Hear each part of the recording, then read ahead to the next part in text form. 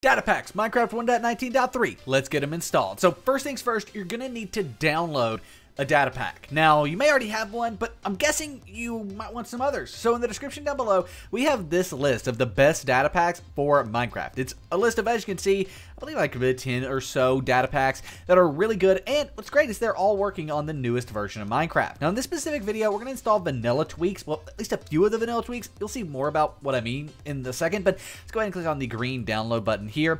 We're also going to go ahead and grab all the mob heads because I think it's a pretty cool data pack. From there, we can move over to vanilla tweaks where we can see there's tons of these, right? There's maybe over 100, at least probably over 50 different data packs that we can download and install here. For this, we're going to go ahead and grab Graves. We're also going to grab the Coordinates HUD, and we're going to grab from the Mob section Anti-Creeper Grief. You can just select any of these that you want, for example, and it just works. However, we've got R3 selected. Let's go ahead and click on Download on the right-hand side. This is going to take us up to Add Focus. On Add Focus, stop. Don't click anything on this page. Just put your hands in the air whenever you get to Add Focus and wait about 10 seconds.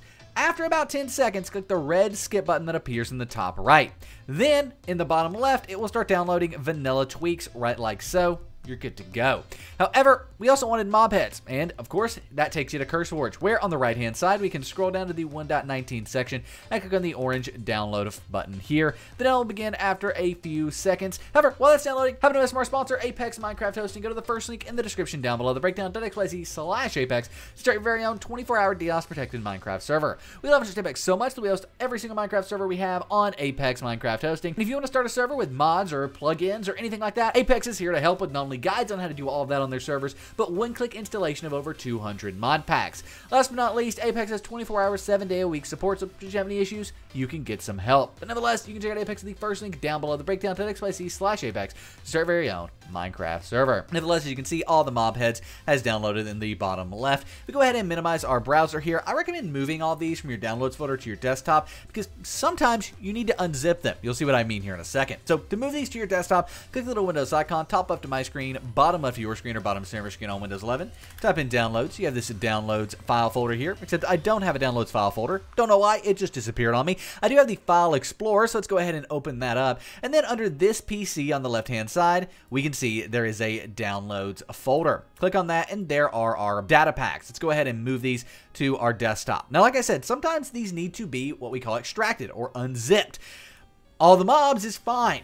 Vanilla tweaks, though, if we click on it here, we can see that sure enough, it does say unzip me. So we're going to go ahead and right click and click extract all, and then click extract to unzip these. Now we're still not done just yet because data packs actually need to be zip files. So if we open up this folder that's created, we have all of the data packs we wanted right here, and we can finally move these to our desktop where we can kind of organize them to get them installed. So we finally have our Graves, Coordinates HUD, and Anti-Creeper Grief, as well as all mob heads data packs.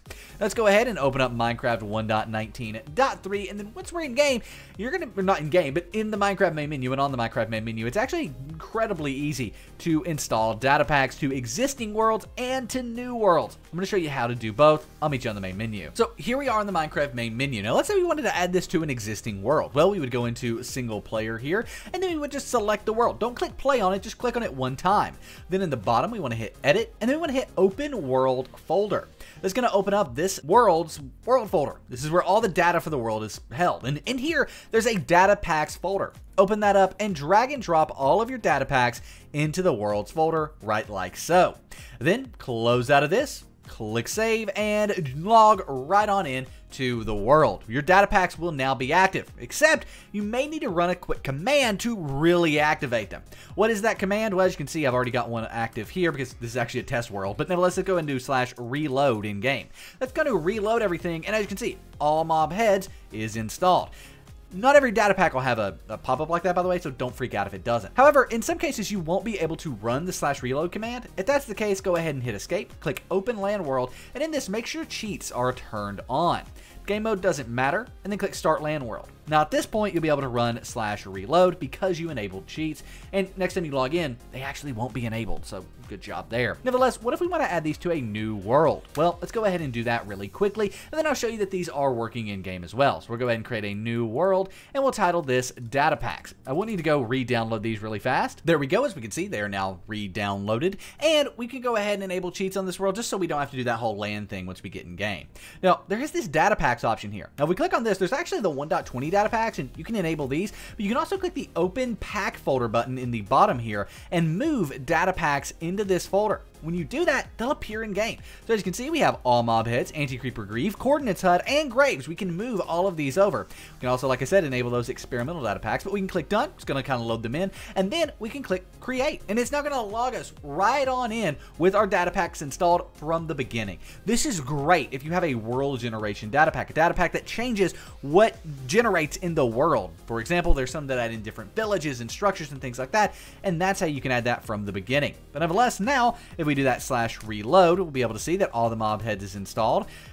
The easiest way to show you this is actually to go into the advancements here where we have a mob heads advancements. At least we should. Where is it at? Hold on. There it is at the top. I don't know why this isn't a player head. This freaked me out. But here you can see all of the different mob heads that you can get. There's tons of them, and there's progression in order to get them. But nevertheless, it also kind of tells you the different percentages and all that stuff. But nevertheless, we also have vanilla tweaks here. We have coordinates HUD, we have anti-creeper greave, and we have graves. Now, to activate coordinates HUD, for example, we actually have to run a command, and that command is /trigger, which you'll see a lot of data packs use, and then ch-toggle, and boom, there we go. We have the coordinates HUD enabled. It gives us the world time. It also gives us our X, Y, Z coordinates. For gravestones, this is a bit, well, it's a bit more gruesome. We're going to have to, unfortunately, fall to our death in order to get this to work. So let's go up here to, I don't know, pretty high up in the air, and then we'll fall down, and we should see a gravestone appear.